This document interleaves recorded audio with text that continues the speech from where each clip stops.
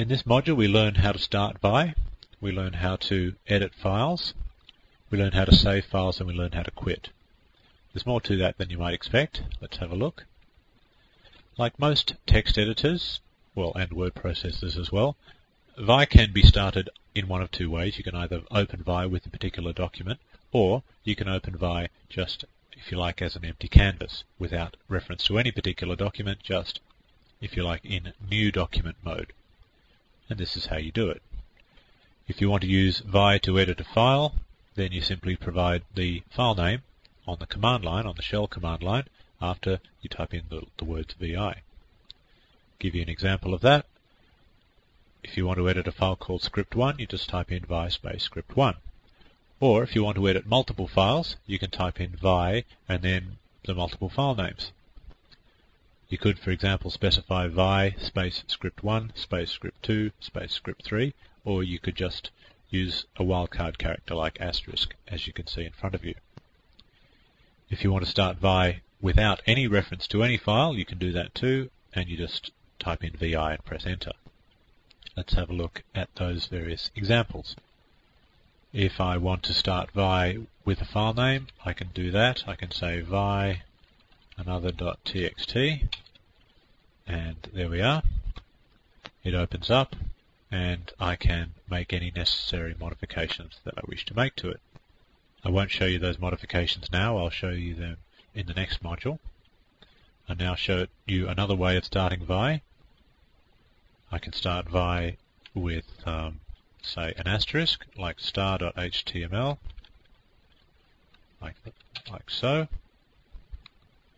And once I'm in Vi and I'm theoretically editing multiple files, I can use the command, you'll see this later in this module, :n, see the little in the bottom left-hand corner, :n to move on to the next file, and then on to the next file, and then on to the next file, and so on. Finally, if I want to just start Vi by itself, I can just type in VI, press enter. Now the text that you can see there is just a little introductory screen, if you like. It's a little splash screen. It's not actually the text that you have sitting in your memory. We learned from this that the version of Vi that I'm using is VIM, or Vim, which is an improved version of Vi. But don't worry, I won't be showing you any of the improved features. Every feature I show you will be relevant to all versions of Vi. One of the things you'll notice about this particular version of Vi is that often the files that you open up are color-coded. You might have noticed that from one of the HTML files I opened up a moment ago. And that's unlikely to be the case with the Vi that you're using. Everything will just be in plain black and white text. Notice also a bunch of little tildes or squiggles down the left-hand column.